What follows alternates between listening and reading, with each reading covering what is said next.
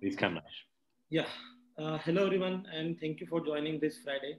And this is the fourth and last Hyperledger meetup series in the Hyperledger Pune meetup, organized by Hyperledger Pune and Hyperledger. And in the agenda of the series is the kind of educating and awareness about the blockchain hype to production network. So, like when we talk and educate the industries and the business people, there is confusion to like blockchain is just hype, what Gartner cycle says. So there is a kind of maturity is not in the technology. So to kind of educate the industry and people how this scenario is changed in the last couple of years and how Hyperledger technology and Hyperledger fabric is contributing and change this thinking.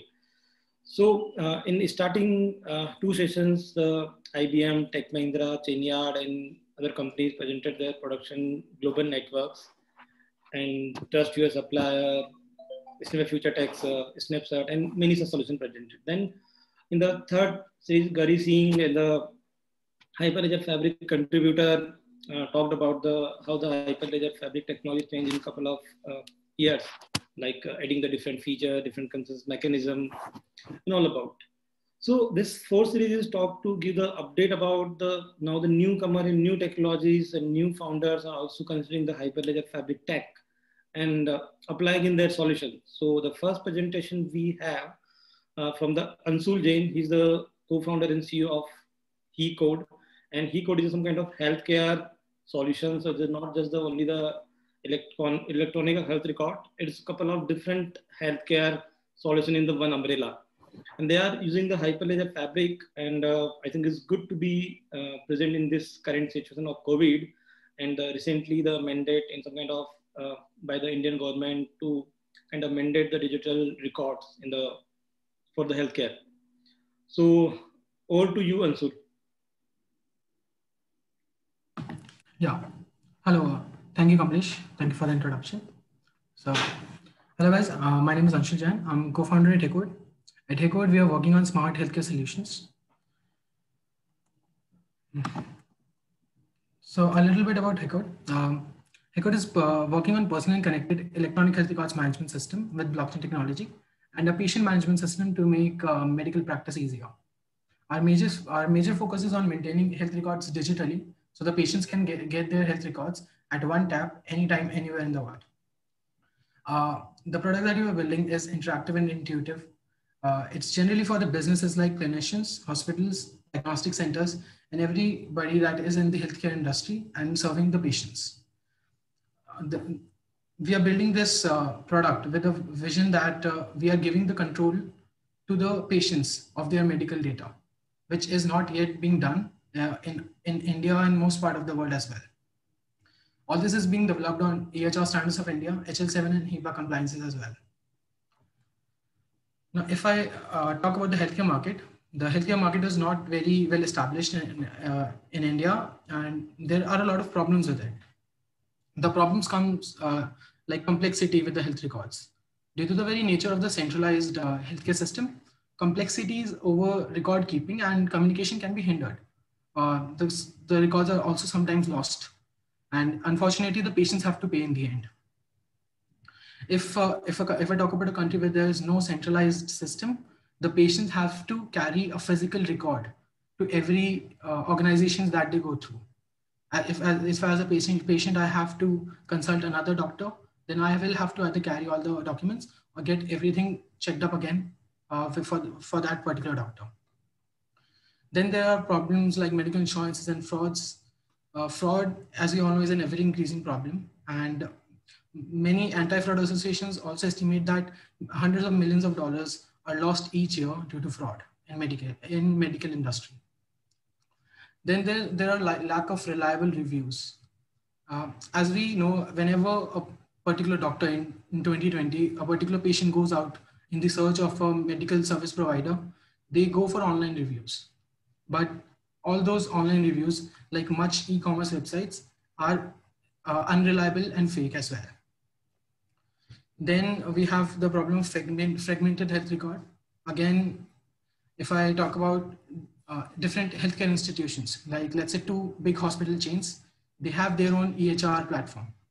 but they do not, their HR and patient management services are not interconnected, which means that the data is shared freely within the organization, but the patient doesn't have access to it.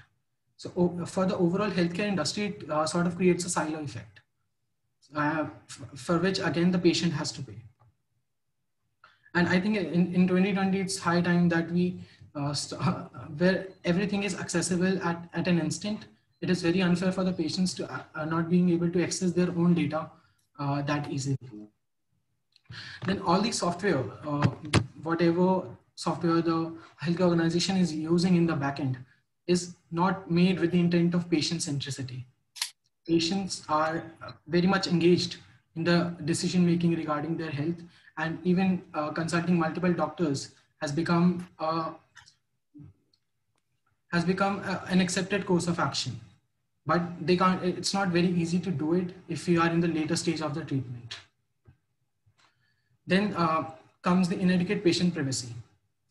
You guys might know that in India, it was just in news yesterday that big healthcare chains were found out that their data was leaked from their laboratory management system and hospital management system.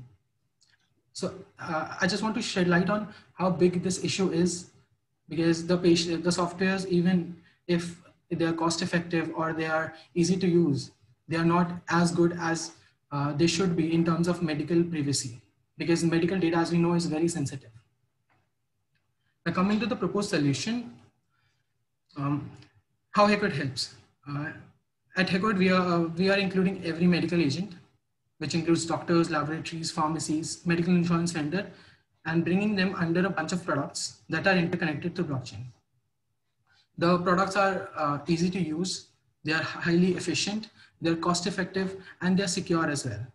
They're easy to use because we are paying special attention on the medical workflow of the doctors and all the stakeholders included.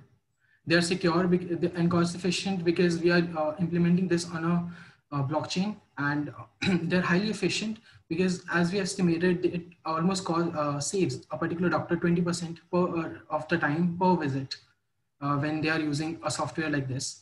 And in India, very less number of doctors are actually using practice management software during their practice.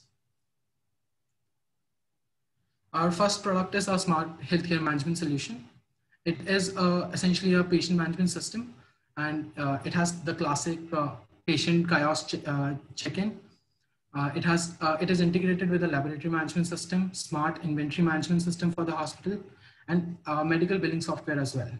So we are bringing every software that a hospital organization needs under a single software, which for which the permission can be granted based on the needs of the particular hospital.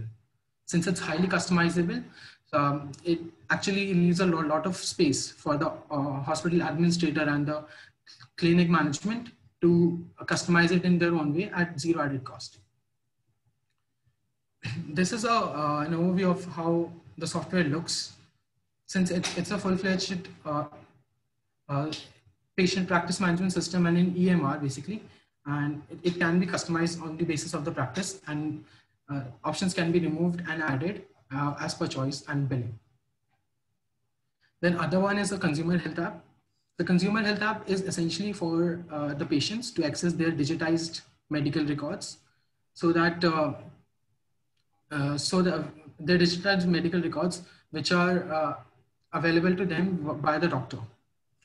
But apart from that, it can be used to grant access to a particular organization and revoke access as well. As patient controls their own data, there's no other organization that can outpower them. In addition to that, the particular patient can also book doctor's appointment, book medicines online, and diagnostic services as well. This is a mock-up of our consumer health application.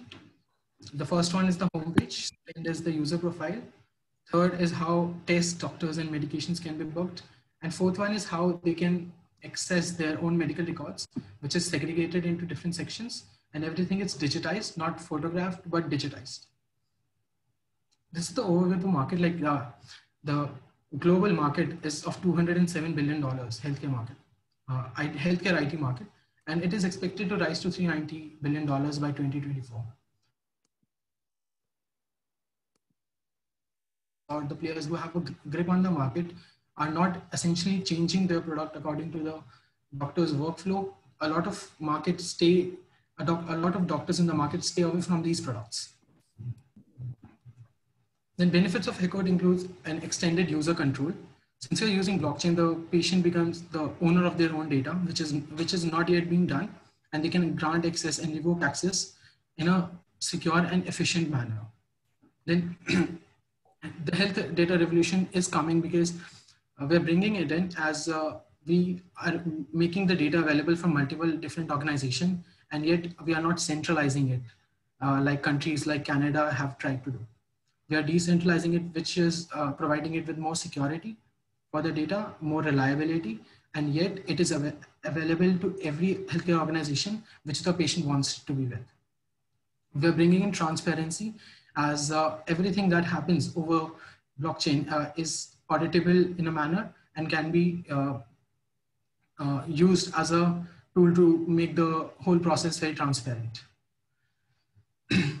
Then with the help of the blockchain, the interclinical communication is also increasing as when the patient's data is available to two different doctors, they can actually access it, which is not yet being done, as every organization uses their own patient management system, and most organizations do not use any. We are obviously working on medical data security, as that's one of the reasons why we are actually implementing blockchain, because we want to make it as secure as possible. We are digitizing on blockchain because our priority is securing the patient data.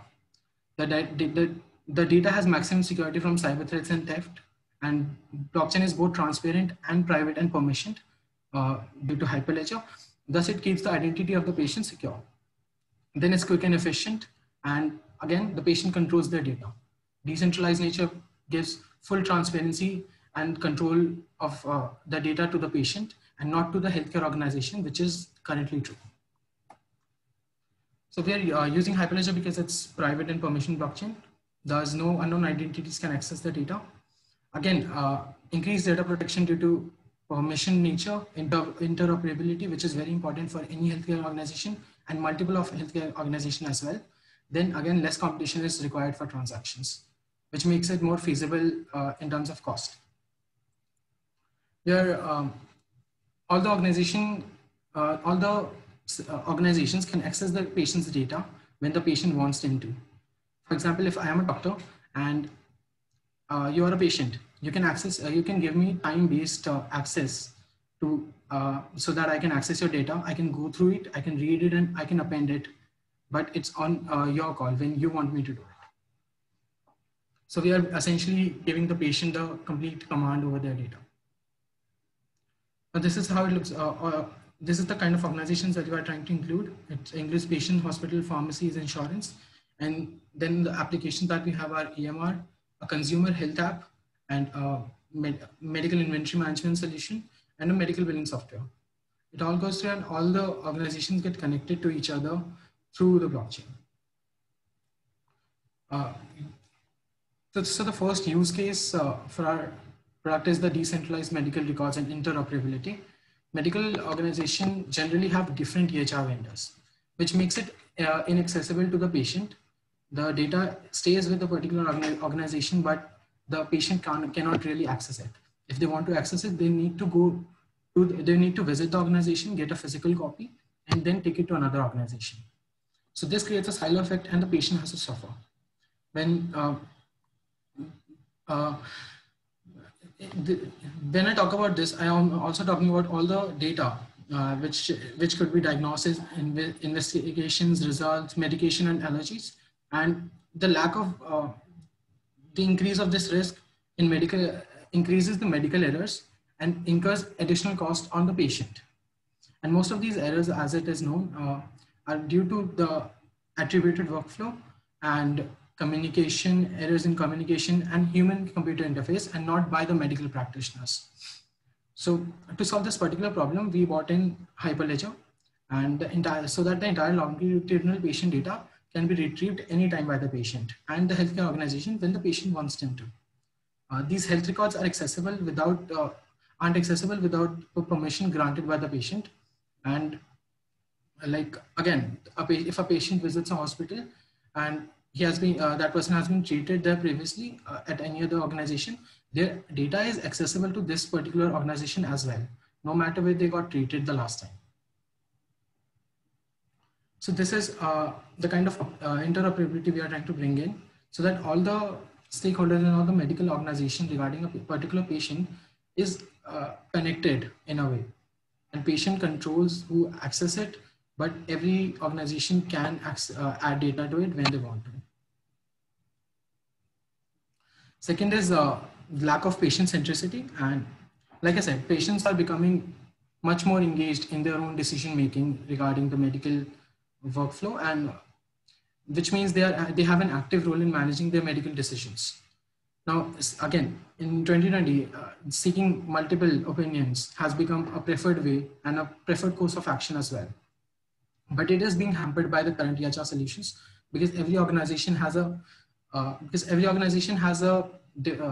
private practice management solution, and due to which the patient does not really have an access to their data. Also, these softwares are highly unsecure. Since the patient do not directly control the data due to these since the patient does not directly control the data due to these practice management solution, medical data mobility is impaired.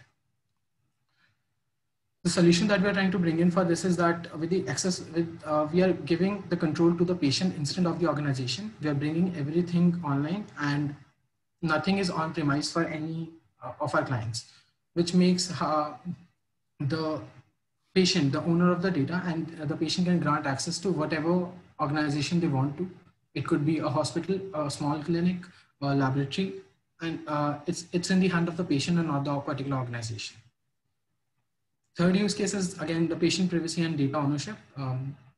Patient privacy is the cornerstone of the good medical practice, and it's important for both doctors and patients.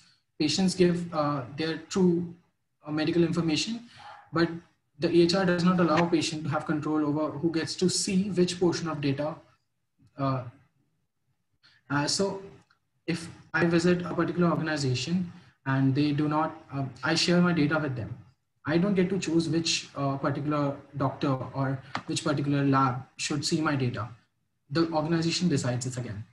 But this shouldn't be this way. And to do that, what we are trying to do is that we are trying to make sure that the patient's data is not accessible directly on the blockchain, but it's rather gets accessed by any medical organization when the patient wants them to. Yeah, Anshul, there is a time check. So can you try to finish 2 minutes? Anyway, this is the last slide. Yeah, okay, thanks. Okay.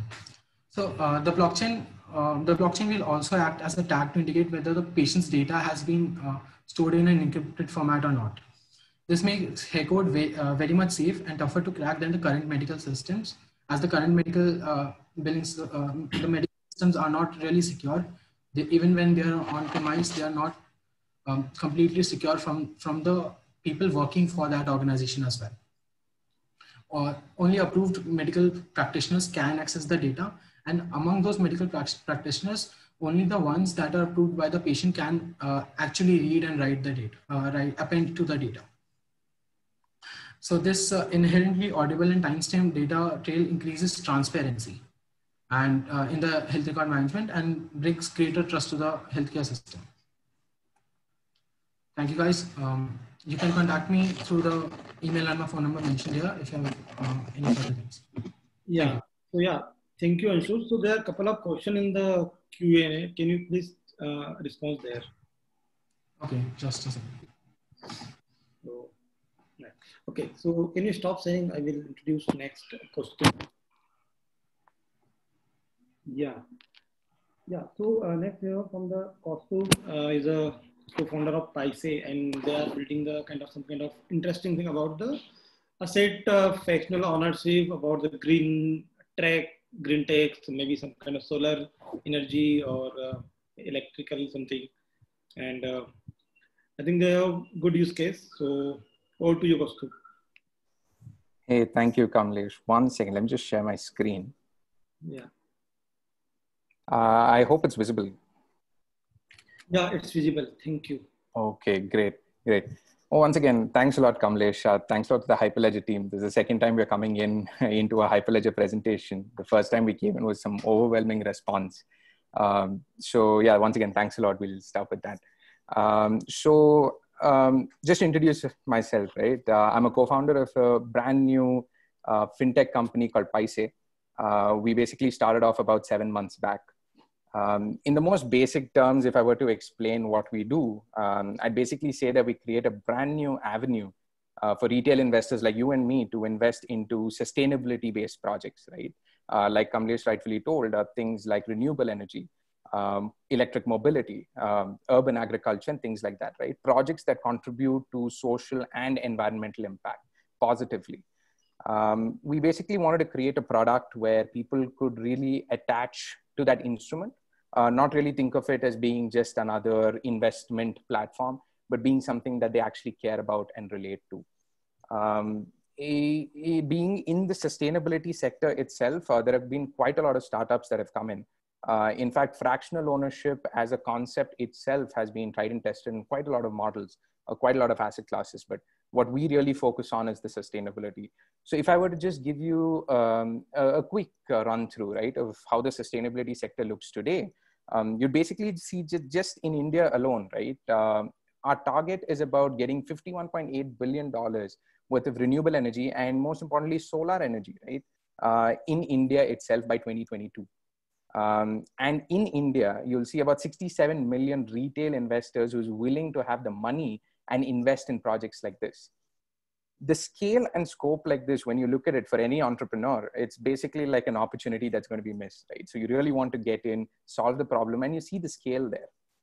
Unfortunately, when we actually came across this problem, we realized that there is a problem in terms of the scale of operations itself, right? There is an issue in terms of management, in terms of auditing, in terms of running this whole process end to end.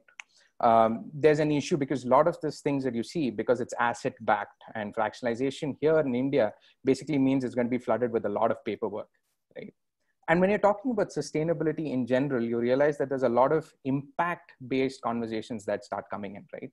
The fact that you use solar energy over any other form of energy basically means you're going to talk about the amount of carbon sequestered, the amount of greenhouse gases that's been reduced, the amount of new jobs that have been created. Impact factors like this, while make sense project per project, does not really have a standardized model across different projects, right? So you'll see different people coming out with their own metrics in terms of how they define impact. There are a lot of sustainability focused groups in India, right? Easily when we went through Google, we were able to pinpoint about 100 to 150 sustainability groups who are working in climate action today.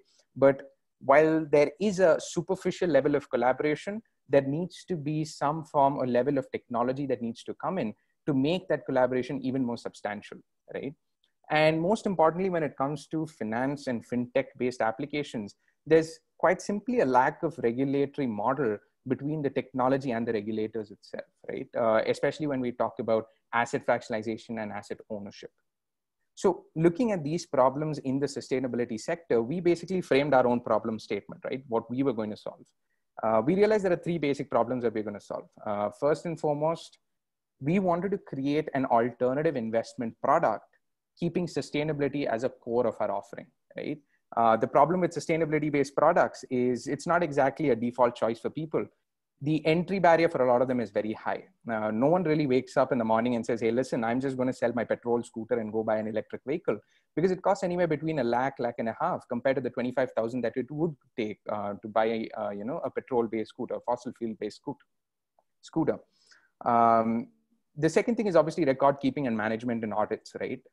In the most bare bones of asset fractionalization, you'll realize that it comes down to the basic paperwork that you've been used to a lot of times. People come in as partners into the companies, there's signatures, there's authorities, there is notarization, there is the regulators in the middle. There's a lot of paperwork that comes in.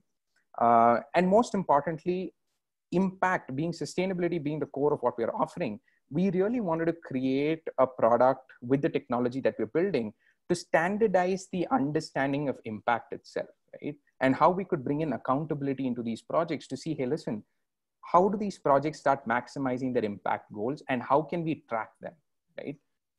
With all of this blockchain, to be very honest, as in when you see through our solution, you'll realize that blockchain is quite simply the best possible fit into what we are doing, right? Now, blockchain itself as a technology has gone through a lot of ups and downs, right? A lot of realization. Initially, it started out being cryptocurrency, and ideally, people just equated blockchain to cryptocurrency 1:1. Right? But when technology started evolving, you had Ethereum coming in, you had Hyperledger doing some fabulous job between 2015 to 2019, with a lot of companies like Walmart and IBM coming in and starting to push the idea of blockchain as an enterprise solution. People started looking at blockchain being more than just a cryptocurrency, right? They realized that there's an actual business use case that you could solve using blockchain.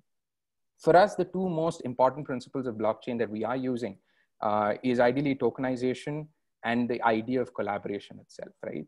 The idea of collaborative networks. Now, to solve our first biggest problem, right? The fact that we're doing fractional ownership of assets. What we really wanted to create was to create a basic blueprint, right? Now in Pyse itself, we are hosting a wide variety of asset classes on the platform, each of them having its own, pros and cons. You have renewable energy investments, which are more like long-term investments, right? You have solar energy, you have wind energy. Fractionalizing that looks at a longer period of time because the asset life cycle itself is about 10 to 20 years. You also have invoice discounting, which is something we're looking at, which are basically invoices raised towards green projects, which are mostly short-term. And then you have electric mobility, which is mid-term, and then urban agriculture, which is again mid-term. All of these asset classes, when you look at it, are basically revenue-generating assets, right? The underlying asset, irrespective of what it is, it will just end up being a revenue-generating asset, right? So why don't we just blueprint the process of ownership, right? Does it really matter for me while auditing to know whether it's a renewable energy asset or a green invoicing asset or an electric mobility asset or an urban agriculture asset? Because at the end of the day, the basic properties of the asset are common across all of the asset classes. There's the amount of term that it is surviving, right? Which is basically the asset life cycle. You basically have the returns that it gives. You basically have the number of people who could own that asset. So what we ended up doing is we started thinking of ourselves as a fractionalization as a service company, right? We believed in the idea of that Internet of Value model. What we felt was if we could abstract the kind of asset classes that we have using blockchain itself, right? If we could tokenize some of these assets and keep only the bare bones essentials of it being just that financial product, we could basically streamline this whole process in terms of buying, selling, and transfer of ownership, right? So in the most basic terms, how our tokenization model works is pretty simple. What we basically do is we create an identity token for every asset, right? An identity token is basically a digital representation of a physical asset. It has some of the bare bones essential information of that asset itself, which is basically saying characteristics like the rate of return, the period, when it was instantiated, when is it going to end, right? And the list of all the owners of that asset itself. An identity token associates with only one asset, and there's only one token per asset, right? And it's not fungible. Every identity token that is issued for the asset is further issued with 100 ownership tokens. Now the number 100 is chosen because what we could do was name it like percentage of ownership. So 100 tokens basically represents 100% ownership. And if you owned 1% of the asset, you'd basically own one ownership token, right? Now, all of these ownership tokens are basically fungible, which means they work like any other currency, right? You can transfer it. So any form of ownership for that person is basically identified through these ownership tokens itself. What this allows us to do is to basically take all of these varieties of asset classes, look at all of them as just digital representations and tokens. So for a retail buyer, all he has to do is, hey, listen, I just saw solar energy project that gives me 12, 13% return per annum. You know what, I'm just going to buy this now without having to worry about all of the paperwork that goes at the back of it. What we've done is, because there's greater level of accountability and auditability that comes with a process like this, we are able to automate the process at the back of it without having to make the user worry about it, right?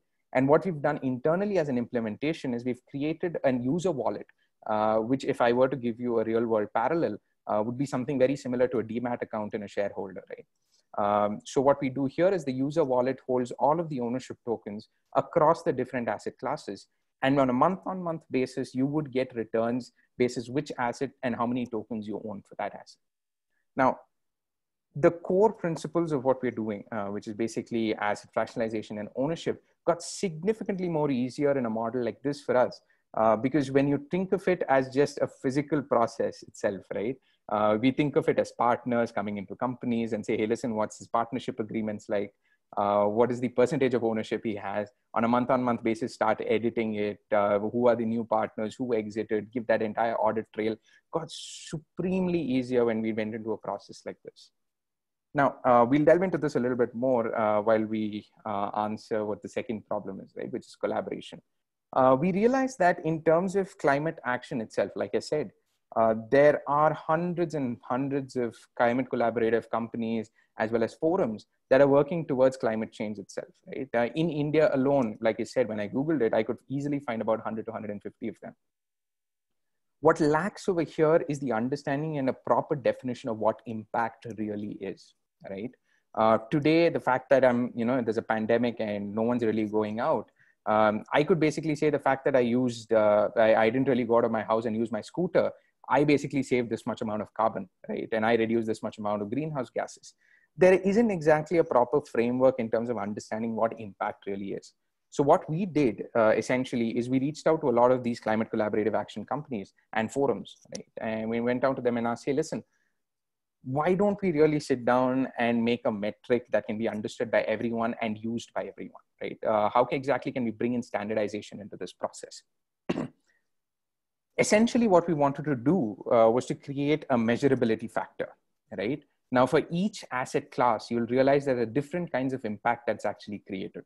For solar, if you take example, you have the carbon footprint reduction, there's number of trees planted, there's number of jobs created, heavy metal sequestered.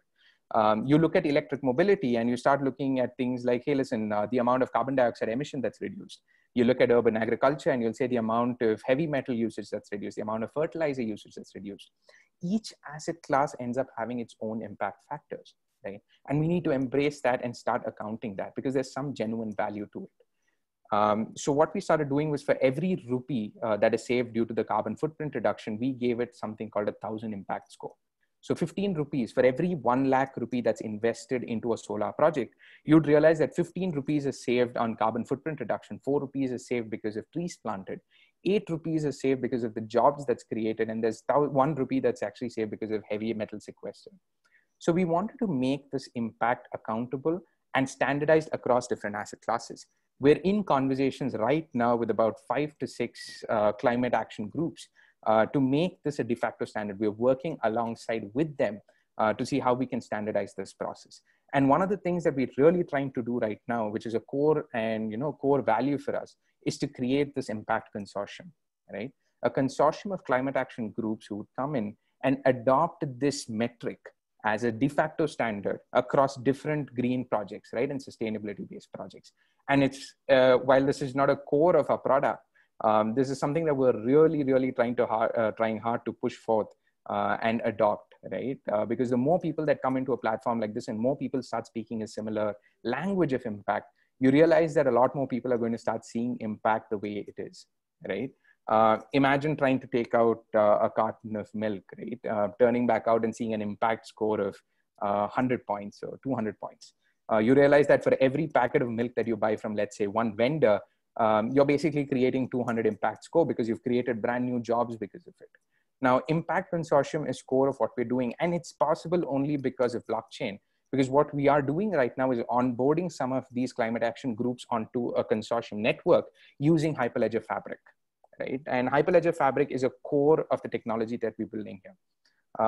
Now, obviously enough, I'm supposed to be here to explain to you and sell you why Hyperledger Fabric is simple and why it is the right solution for you, right? To be very honest and frank, the amount of support that we personally got from the community, right? Right now versus what it was probably 2-3 years back when the documentation was really difficult to get in, right? The position that we're in right now is super convenient for anyone who wants to look at collaborative networks as a default choice for the solution, right? if you believe that there is a business model that you can build around these collaborations, right? Around companies that are similar to the problems that you're solving. And you say, hey, listen, I think if we work together on this, there's a little more credibility, because today, if I am able to get in 6, 7, 8, 10 climate action groups together to build this consortium, there is value to this impact score that I'm talking about, right? Versus me just going around and telling people saying, hey, listen, you're creating 200 impact score. The guy's going to turn back and say, okay, what's in it for that? What's the big deal? But when I tell him that there are 10 other groups that believe in the same idea, there are 10 other people that measure it the same way, there's genuine value to it. So there's a lot of credibility that can grow into your business model itself by the use of blockchain, right? Beyond the idea of saying, hey, listen, your data is secure, cryptographically hashed, all of that story makes complete sense. And that was blockchain as understood 5 years back. We already know this. What we really need to harness right now is build unique business models that revolve around this idea of consortiums, right? That revolves around the idea of collaboration. In the essence of what we are building, a lot of our core principles aligned very well with Hyperledger technologies, right? The three of the most important things that we always wanted to work on was empowerment, governance, and democratization. What we wanted to do with what we were building is empower both people who are investors on our platform, as well as people who are providing the assets on the platform, right? Now, what we do with this is basically provide people, retail investors like us, the opportunity to invest in sustainability. But at the same time, when you look at the people who are providing these assets itself, we're providing financial tools like this so that we can finance their products, right? Now, how we believe sustainability as an issue is going to be solved is by two things. You either adopt sustainability or you invest in sustainability. Adoption has a huge capital barrier, right? But investment is basically you investing money that you've already saved, just as much as you've saved. So we allow people to put money in there and at the same time finance a lot more green projects, accelerating the growth of sustainable solutions and accelerating the amount of adoption that takes place in terms of sustainable solutions. In fact, we're in conversations with a lot of projects in terms of electric mobility. We are financing about 200 electric vehicle batteries, which is going to further move ahead bike sharing and bike rental processes here in Bangalore by adoption of green projects. We also have governance, which brings in a high level of accountability into the process, right? Which is the core of what blockchain systems are. And finally, democratization. About 4 years back, sustainability projects were being financed, right? It's not like we are the first ones to bring in financing to sustainable projects. But what we're doing right now is bringing sustainability-based investments down to retail investors, which wouldn't have possibly been, a solution that we would have thought of if it wasn't for thinking of this entire model of tokenization. Just to give a disclaimer right now, the tokenization idea is the backbone of framework to make our accounting process and auditability process a little more simpler. It's not really a solution, a win-all solution for all, right? You don't really cut down on the paperwork. That's still a back-end work that's going on. But what we believe is when more and more people start adopting the idea of tokenization, when more and more people start building these consortiums, regulators at the end of the day must understand and will understand the value of using technologies like this, right? With that being said, we are currently in a closed beta. We are housing about 30 to 40 retail investors who are internally buying and selling assets. We haven't really made it public right now, but feel free to go to pyse.in at any time, drop in your details so we'll get back in touch with you. We're a very lean and agile team of 3 people, 2 people focusing on tech, 1 guy focusing on finance. So we're just a call away from helping you out with what you're doing. Once again, I'd like to end this presentation by thanking, Hyperledger, the team, Kamlesh, for just texting me one day and saying, hey, listen, can you just talk about what you guys are building? Because a platform like this is really helping us. So if you'd like to see what we're building, you'd like to be a part of the platform, you want to help us test this out, feel free to go to pyse.in and drop in your details. We'll get back to you as soon as possible and onboard you onto the platform.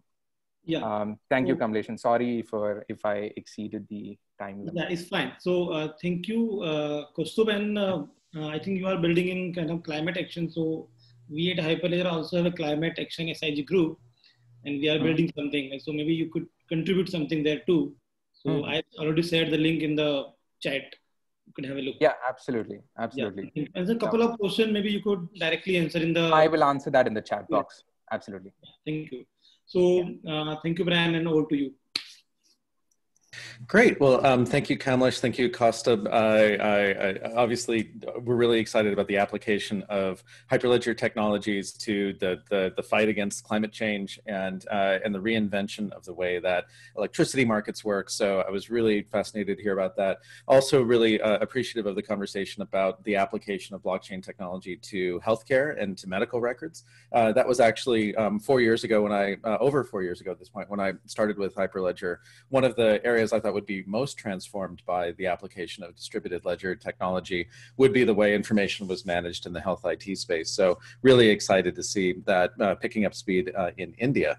So I'd like to shift over now and spend our remaining time together, the next 40 minutes or so, with three of the people who are really helping take this technology global in a very transformative way, and aligning their businesses around applying that technology to some really interesting challenges. So with that, I'd like to introduce three individuals who'll be joining us for a panel conversation about that impact. I'd like to start with Shyam Nagarajan, who's the Director of Go-to-Market Blockchain Networks for IBM Services. Also joining us will be Rajesh Dhuddu, who's the VP and Practice Leader for Blockchain and Cybersecurity at Mahindra. And finally, Murali Sappa, who's Vice President of Engineering at Chainyard. And IBM, Tech Mahindra, and Chainyard are all members of Hyperledger, IBM, of course, being one of the founding ones, and working very closely with both Chainyard and Tech Mahindra on different projects. So really excited to have the three of you here.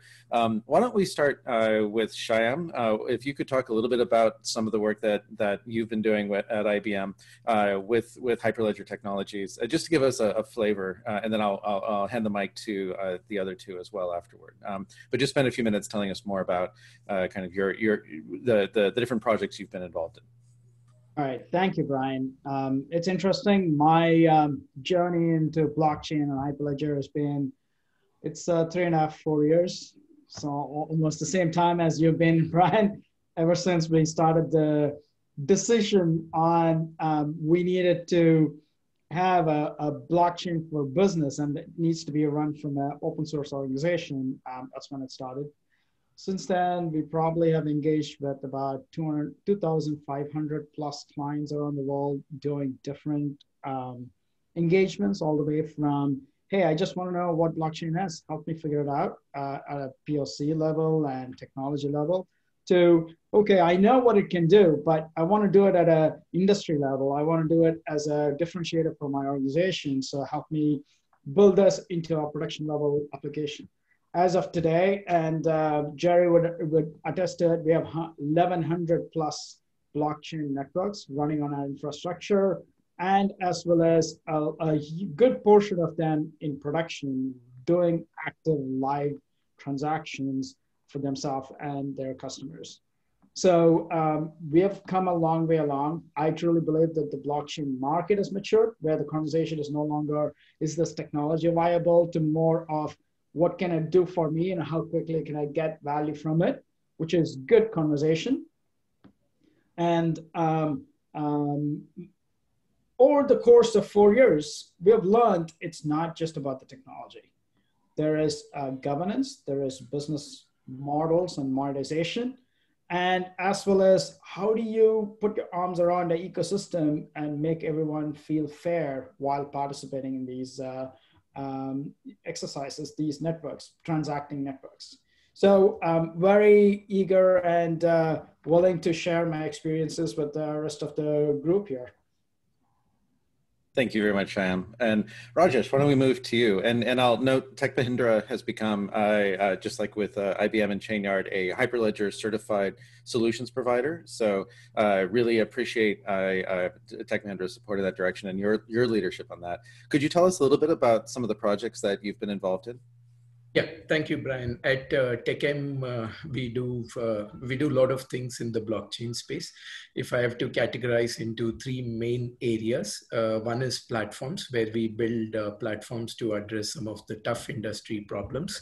The second one is help our customers to integrate blockchain into their native applications. Some of them are basically looking at blockchain as a trusted middleware, or to replace some of the legacy technologies like EDI with blockchain. That's what we do. And then the third, we work alongside with several of our global customers to help them develop their own blockchain-based applications or blockchain-based protocols. And some of them could be, proprietary protocols. A case in point is Samsung. They have NextLedger, which is very, very compliant with Hyperledger, as well as the NextLedger is compliant with Ethereum. So we've been working with them to develop their stack further, whether it is in terms of including an accelerator or bringing in new services on top of that. Our focus has been primarily from a perspective of an enterprise customer, wherein we've been encouraging our enterprise customers to look at creating their own chain, especially in the context of the current digital transformation and in the context of the current pandemic, where some of the traditional technologies have failed them miserably. We've been advocating them to look at blockchain as an important driver of two things. One is in terms of digital transformation, and the second one is in terms of how do they drive network effects along with their set of suppliers as well as partners. As we speak, we are also involved in a very, very interesting initiative wherein we are putting together a blockchain-based platform to track COVID vaccine. In fact, we have received approval from the state government of Telangana, of which Hyderabad is the capital city, and the state government of Telangana has given an approval to track all COVID-related medicines and also the vaccine as and when the vaccine distribution becomes a reality on blockchain. So this is what we've been doing. Happy to talk further. That's fantastic. Thank you. And Murali, Chainyard has done some really great work in the space. I cite Trust Your Supplier pretty frequently when I'm out there talking about impactful use cases, particularly in the aftermath of the global pandemic. Can you tell us a little bit more about some of the work that you're doing, that Chainyard is doing? Thank you, Brian. At Chainyard, we are in this space for more than 5 years. And our main focus is in the enterprise blockchain adoption and solution implementation. And we also have a lot of experience in consortium building and governance. All these helped us in bringing that Trust Your Supplier solution to fruition. Like we worked with IBM, we partnered with IBM and created this Trust Your Supplier solution, which is a rapid supplier onboarding solution, as you know it, which is causing disruption to the supply chain management as we know it, right? It's basically, we created a network of buyers and suppliers and verifiers of the data. And also we brought in leading organizations representing various industrial verticals into our governance board, right?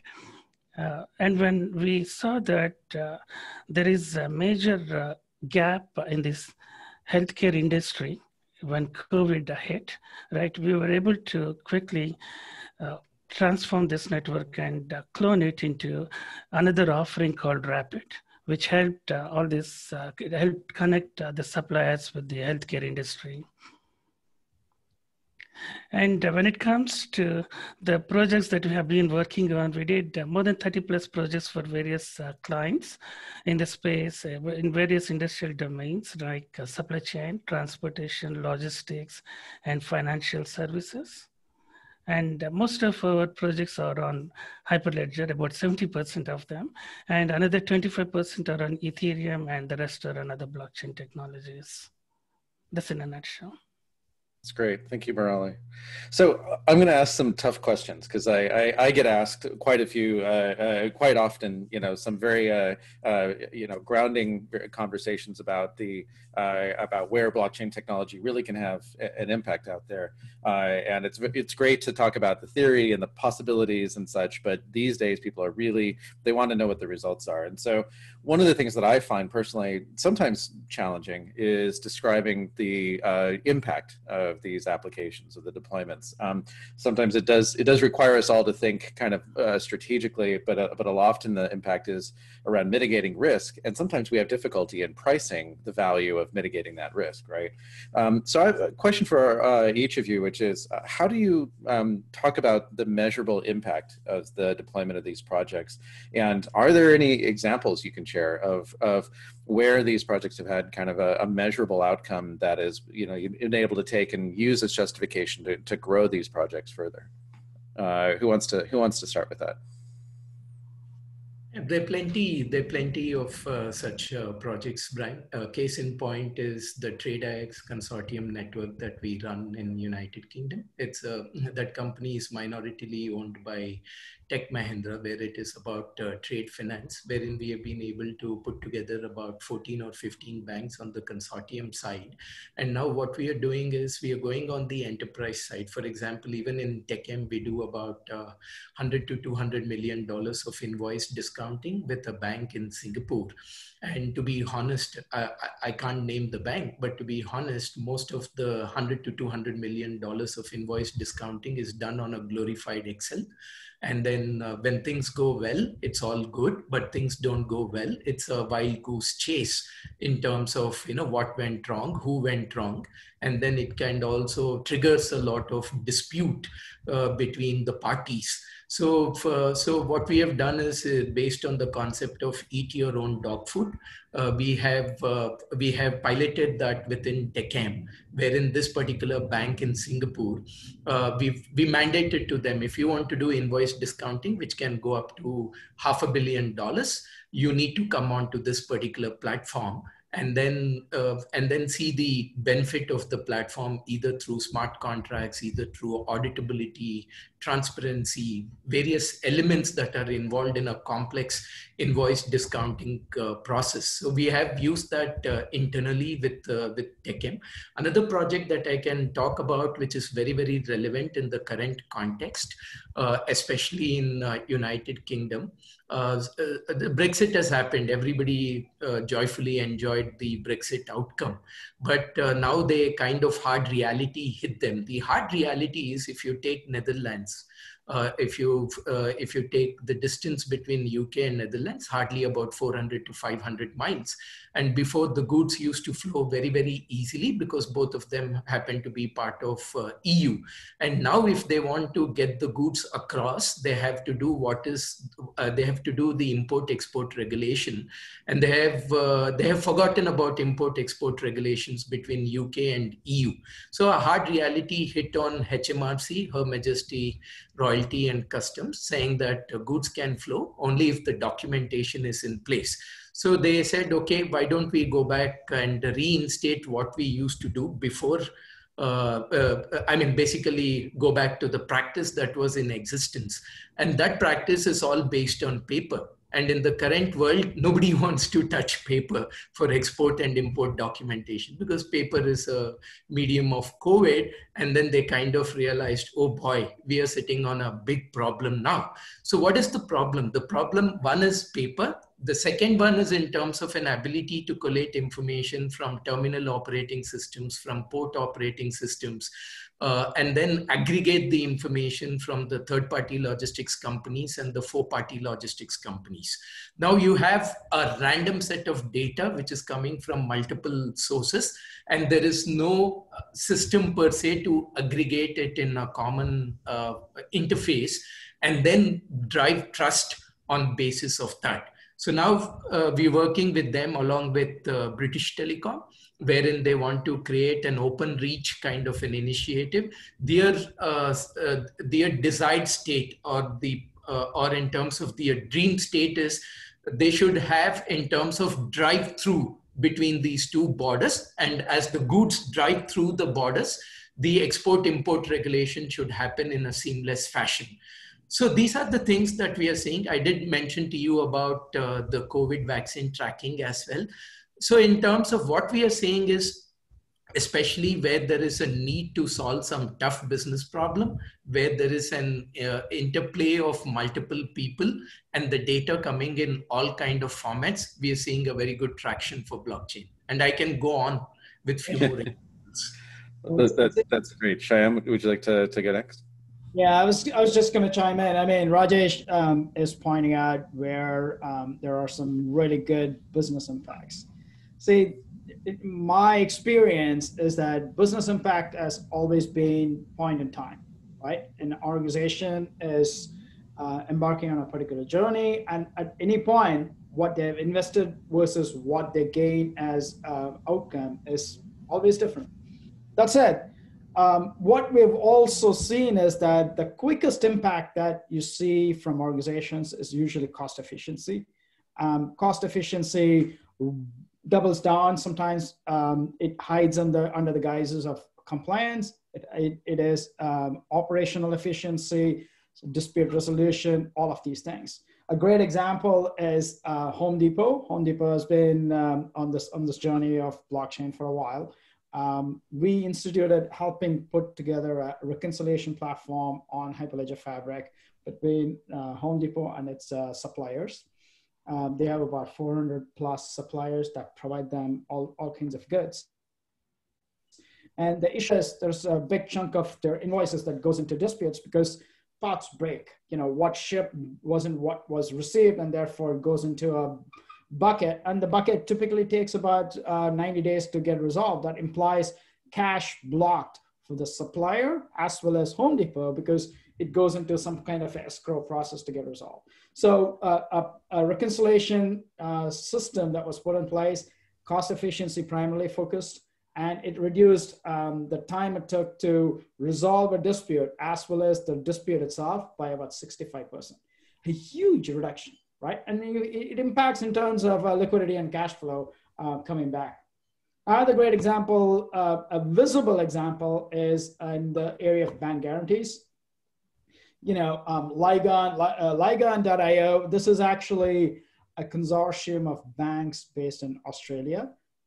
We got CBA, Commonwealth Bank of Australia, ANZ Bank, Westpac, and as well as some of their realty and utility companies in the market. And banks typically issue bank guarantees for any two businesses doing business together. And this is a very, tedious process because it takes about a month for these organizations to issue a bank guarantee. A month is a long time in terms of business. So having a platform that's been in production for about a year and a half now, it took down the time it took for a month to be issued a guarantee to a day. And that's significant move, overall industry optimization, right? And then the last one that I'll tell you is about opening up new revenue. Bolsa de Comercio in Santiago, Chile, stock exchange. It's a smaller market compared to New York or London Stock Exchange, but it's a very viable stock exchange for the market. And they didn't have complex products. I mean, short sell of and securities lending was an area that they were venturing in, very low volume, very low dollar values that was transacting. So we helped put together a platform that actually connected all their institutional investors and as well as brought in new international investors into the market and created a whole new market for them. Now it's transacting at $300 million a day in the market. So that's new revenue that the stock exchange did not have that they were able to get to. So the point is, all of these are constructed behind very strong business initiative, business sponsorship, business anchoring that's necessary in order for you to get the business impact. That's terrific. I mean, it just prompts me to note we should be working with all of you on capturing some of these stories. I know sometimes it's hard to get permission from the customers and others to tell give these examples of impact, but we try really hard to document and work with many of the companies out there on case studies that we put out on the Hyperledger website to try to help people understand how to start to recognize the value of deploying these networks. I also note sometimes it feels like you really need a company that's honest honest with itself about where they're hitting challenges. Often the motivations there, sometimes on the CIO's part, sometimes even further down, is to kind of obscure the when things go wrong, you know, or the costs of doing things an old way. And it takes a certain amount of internal honesty to go, no, this is actually a more complicated procedure than we really need to deal with, or something that has resisted automation because it's been so personnel driven. That, you know, that seems like it's a challenge. Murali, can you give us some examples of some of the impact that the projects that you've worked on have seen? Yeah, sure. Rajesh and Shyam made some very good points, right? We can pick up any business process for that matter and look at the inefficiencies in it and engineer it for a better efficiency, right? We can take care of all the observed issues. But when you add a blockchain, what we observed is the transparency and the trust that brings, it really amplifies those results. Right, that's one of the things. And I'll quote two of our projects. In our contract sourcing and management, we were able to eliminate the blocked invoices by 100% and 100% compliance to contracted paying terms. Right, and there was a 50% reduction in the cycle time and a 30 to 50% reduction in cost per invoice. So this is one project, and in our trust your supplier, what we found was there is a 7 to 10 times ROI over 3 years period. Right. This is because of the reduced supplier onboarding, which used to take months before. Now we can do it in days. On top of it, we can manage the supplier life cycle. Right. We have provided integration with the multiple verifiers of the data. So at the real time, you can get any changes and you can calculate the new risk that is associated with any supplier. So what it means is for a buyer, right, they now can initiate a business with any supplier in no time. And for a supplier, we are providing a trusted supplier identity, right, that they can take with them to any other buyer and get onboarded in no time. So these are, some of them are direct metrics that you can see, like 7 to 10 times ROI, and others are indirect, where instead of waiting for 3 months to start your transactions, now you're doing in days, right? That really helps the businesses to grow. That's fascinating. Thanks, Murali.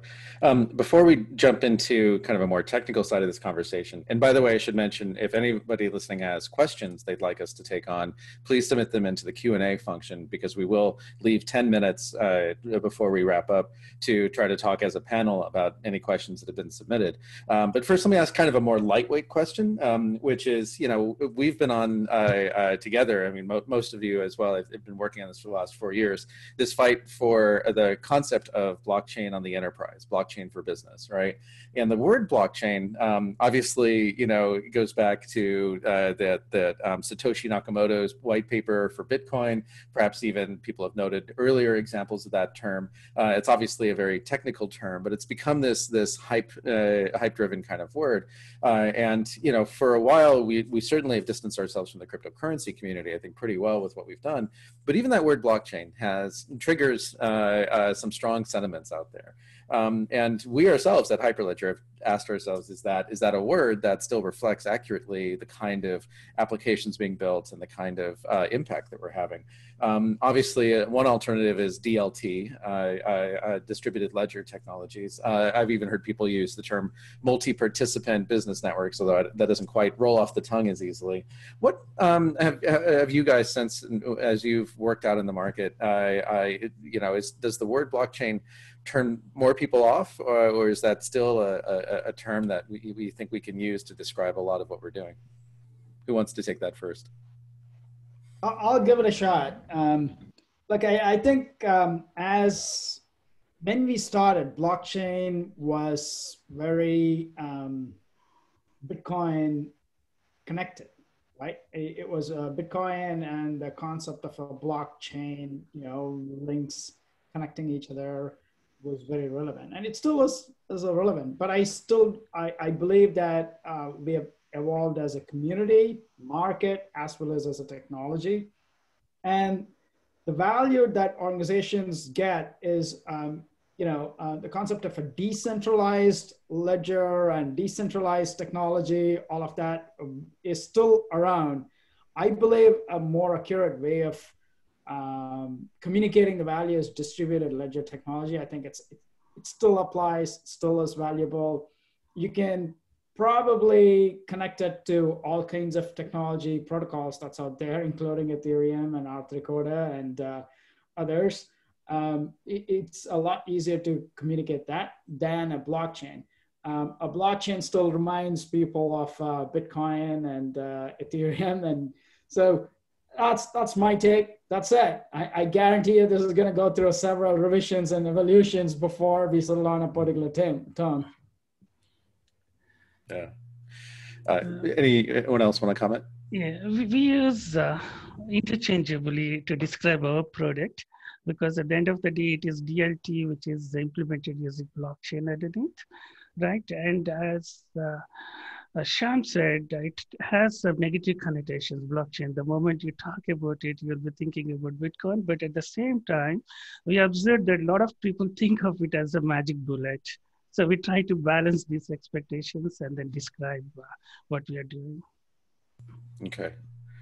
Why don't I jump into something a bit more technical? And starting any new enterprise project for a customer, it can be a challenge, right? Enterprise IT is, there's so many touch points often to make it valuable that it can be a lot of work. But I think blockchain technology raises that even further, given it's still a relatively young technology, and to make it successful, it's really, there's no such thing. I think I first heard this from IBM. There's no such thing as a blockchain of one, it's a team sport, right?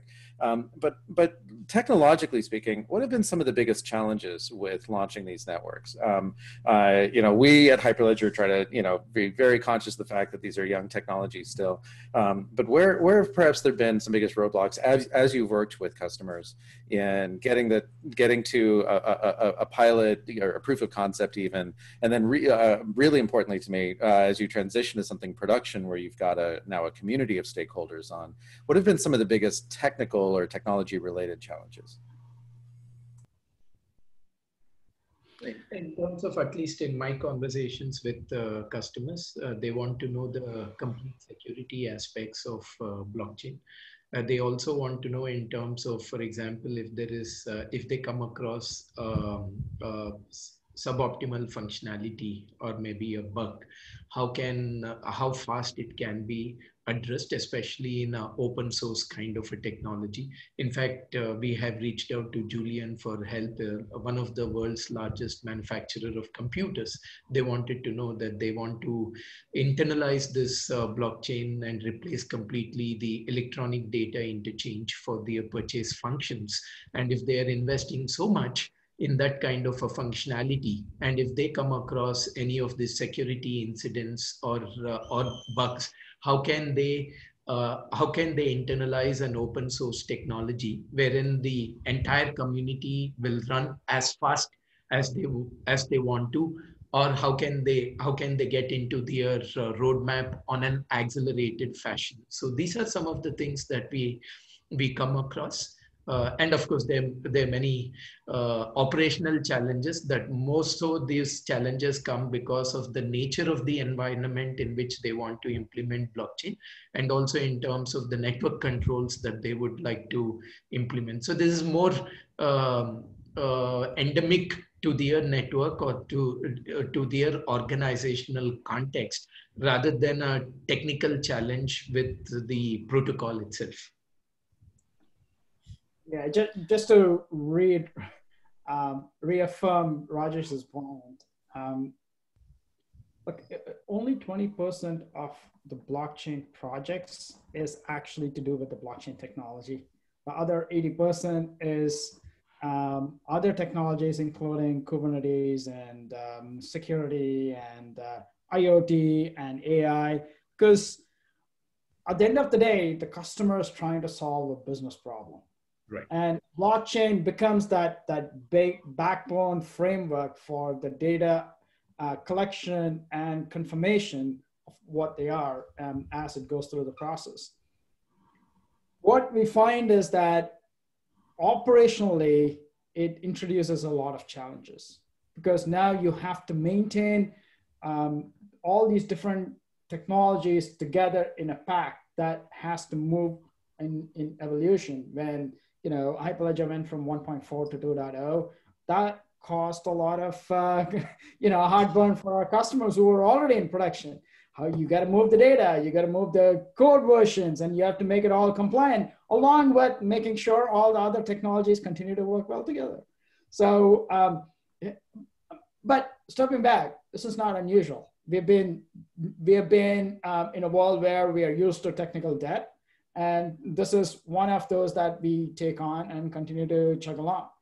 That said, in future, I would hope this gets factored in some of our decision making at the open source level, how to make it operationally much easier and simpler, and as well as integrate into some of the other parallel technologies that exist in the market as well. Right, right. Hard to escape the, whenever you're crossing a major release number, that's always an opportunity to do some refactoring, some cleanup, and changes to APIs. But of course, that has ripple effects and can be a challenge if you really want people to keep upgrading quickly. Which with Fabric, I know, you know, there's been a long-term support LTS strategy around the 1.4 release, and now around 2.2. Which is intended to help address that concern, which is, well, if I'm going to upgrade to Fabric 2.2, how much longer, you know, before I have to take another disruptive change to a 3.0 or whatever. And that's 18 months after the date of release of 2.2, which was the LTS release for the 2X series. And even 18 months sounds very short when you're thinking about enterprise systems, where in many instances, we're still running COBOL from 40 years ago. So admittedly, you know, this is still a fast-moving domain, and there's some cost to being on the bleeding edge of that technology, or even the slightly one step back from bleeding edge. But there's also a lot of important innovation happening, and performance improvements and features being added. Yeah, that's certainly a challenge keeping people up.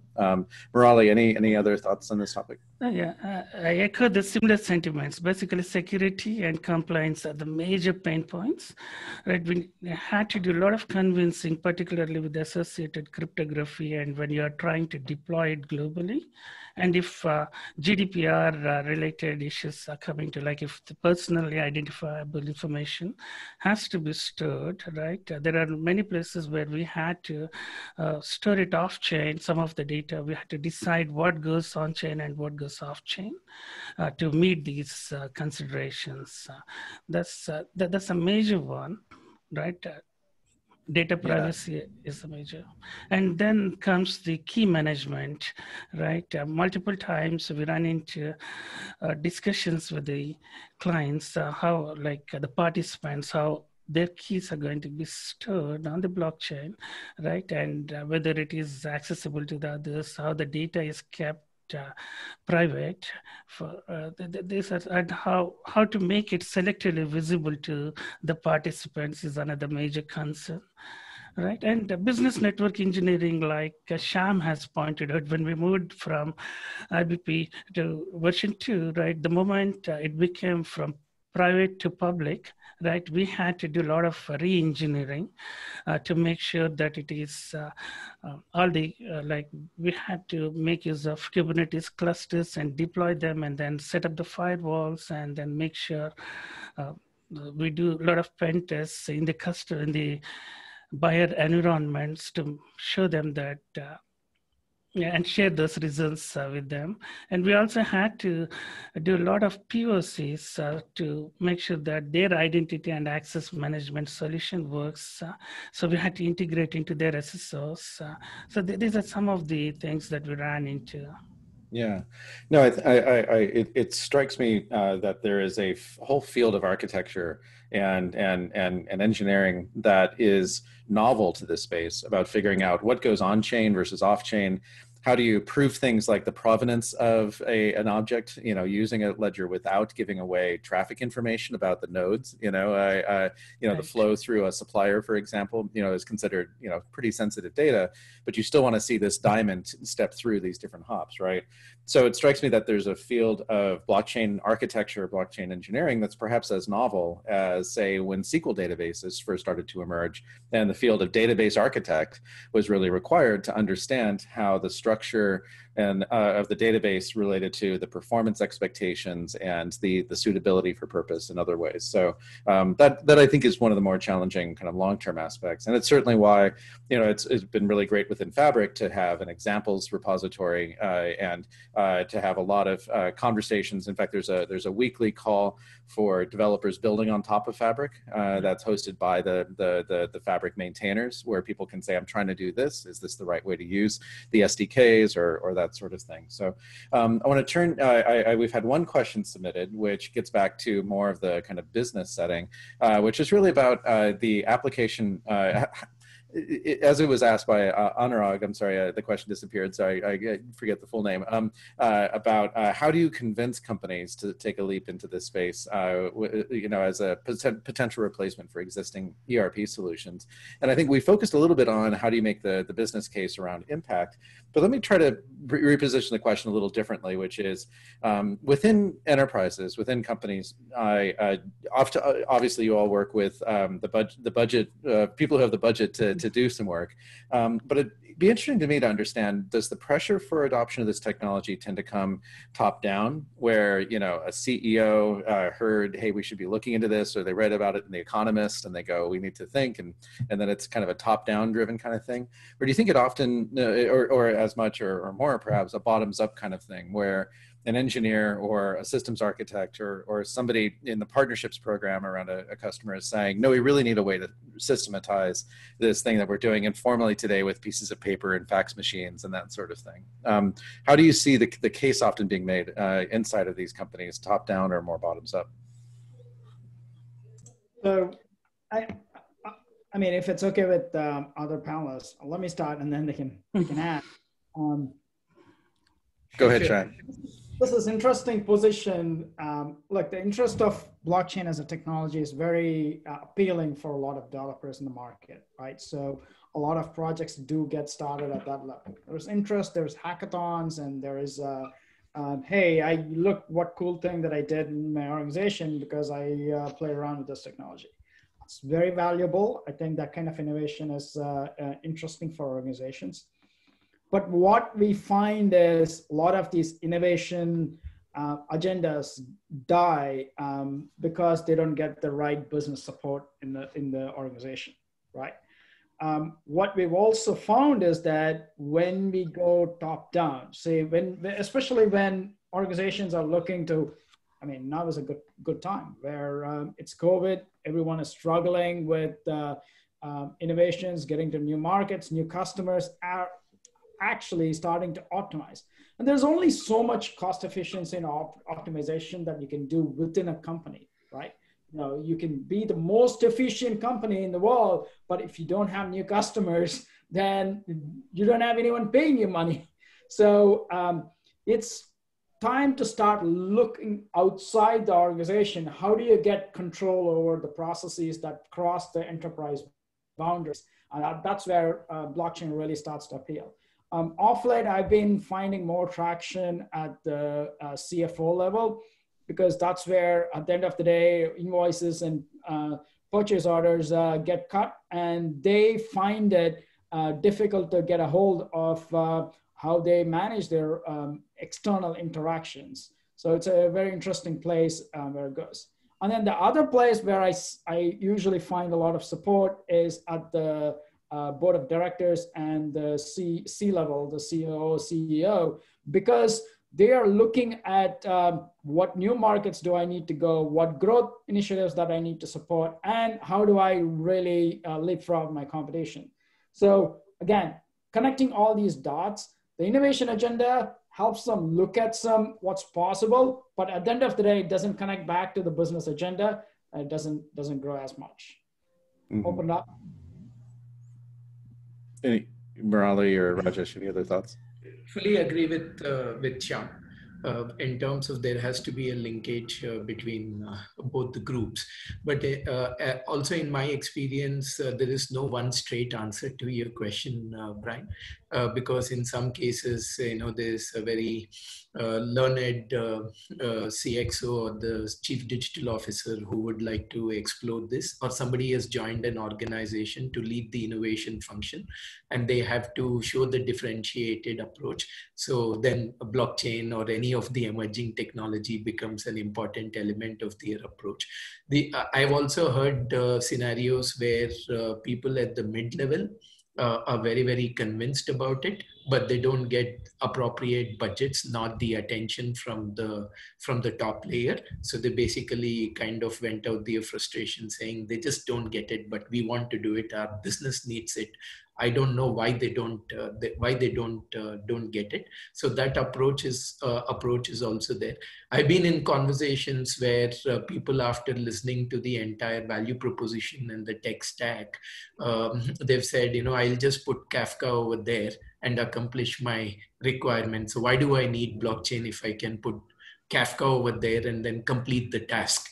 So in terms of, there is not much, a holistic appreciation of what it is going to do from a technology perspective and also from a business perspective. If you're putting a blockchain to increase incremental efficiencies in an existing business, I think that's not a good approach. Probably the guys who are involved in that project, all of them will get promoted, but the POC will not go beyond POC stage. It will not progress into an enterprise adoption perspective. So it has to be seen holistically from a business perspective, from a technology perspective, and also realize that some of the traps that are there with regards to their own understanding, and that is more important. So who is going to bell the cat with regards to the traps of their own understanding or limitations in understanding pertaining to the technology? So if you address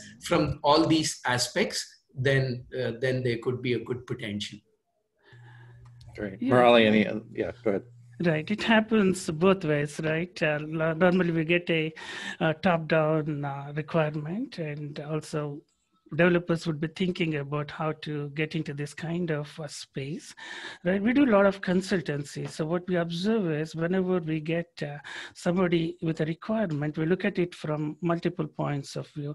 We see whether they're just trying to replace an enterprise applications database with blockchain and say that it is blockchain, or is there a possibility of a network, right? Unless there is a network there, it doesn't really make sense to go to blockchain or any other. We can keep the data encrypted, we can keep it the way we want, secure and all those things, right? That's one of the things. And the other major thing that we look at is to see if there is an anchor tenant and a sponsor, right? This makes a lot of difference.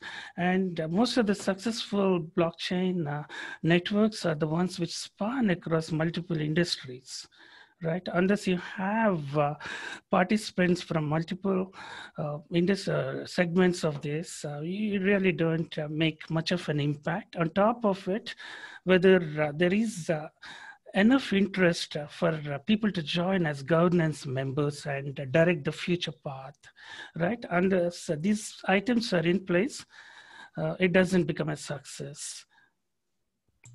Great. Well, this has been a really fascinating conversation. I'm really deeply appreciative to Murali, to Rajesh and Shyam for sharing your perspectives on both the business and the technology challenges, but also really opportunities here that all of you have seen with the deployment of blockchain technologies.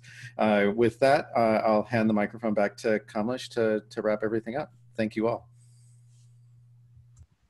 Yeah, thank you, Brian, and thank you, everyone.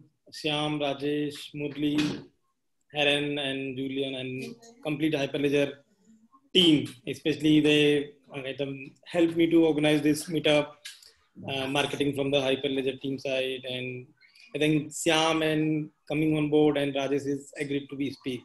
So I think it's really great. And I think it's a great learning when we even share this recording. So I think hundreds of people watch it. And when such enterprise leaders talk about the blockchain adoption, is really inspiring and learning for all. And thanks as well to Anand Mishra and Kaustubh for their great presentations as well. Sorry, I was just saying special kudos to Kamlesh for keeping out Mr. Murphy this time around. Yeah, thank you. And thanks to everyone who's helped put this together, and to all of you for attending. It was great, and certainly look forward to another early morning, late night conversation with our international friends. Thank you, everyone. Thank you. Bye. Yeah. Hey, thanks a lot, guys.